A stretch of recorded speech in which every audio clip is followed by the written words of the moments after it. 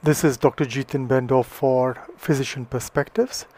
Allow me to present a short presentation on Live Strong and Prosper. This paper titled Live Strong and Prosper: The Importance of Skeletal Muscle for Healthy Aging was published in the journal Biogerontology. So what the authors are talking about is the improvement of healthcare, diet and infrastructure in developed countries and that has increased the life expectancy since 1840 by 2 years per decade. Now, according to the authors, by 2020, a quarter of Europe's population will be over 65 years of age, which represents a 10% rise in half a century.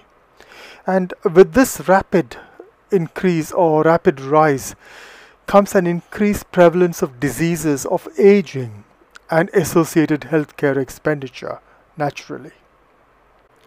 To address the health consequences of global aging, research in model systems has indicated that reducing the rate of organ growth via reductions in protein synthesis or protein synthetic rates has multi-organ health benefits that collectively lead to improvements in lifespan.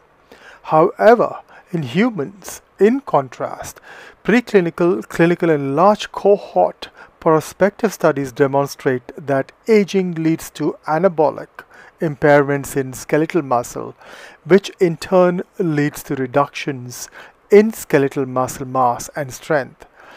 And these directly are associated with mortality rates in the elderly. So we're talking about skeletal muscle mass and strength, which seems to be very important for at least in humans when compared to model systems. So there is an increasing muscle protein synthesis need via exercise or protein-based nutrition, which maintains a strong healthy muscle mass, which in turn leads to improved health, independence and functionality. And that is, I think, one of the most important things about aging or healthy aging.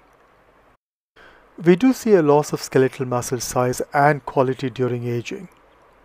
So these graphs A and B represent the aging spectrum. When A shows that there is a reduction in the skeletal muscle cross-sectional area, and B is a reduction in the type 2 type of skeletal muscle fiber. C, D and E are images of MRI images rather. C is an image of a male 24-year-old with a lot of muscle, and this is the leg section, a lot of muscle with a little fat around, which is a white tissue that you can see. D and E are 66-year-old males. The difference between D and E is that D belongs to a person who has been inactive, whereas E is a 66-year-old male who is active. A stark difference between D and E is the reduction in fat deposition in E, in the male who has been active. So what this shows is that being active as well as having protein, which is not shown in this image, is very, very central to aging in order to keep skeletal muscle up and running. The authors conclude saying that it seems clear that an active lifestyle supported by appropriate dietary protein is a key to maintaining strong, healthy skeletal muscle. And in this context, the importance of skeletal muscle size and strength for longevity and health in humans puts a new spin on the Darwinian statement, survival of the fittest, as it is clear that the strongest, fittest individuals are more likely to live longer with healthier lives. Thank you.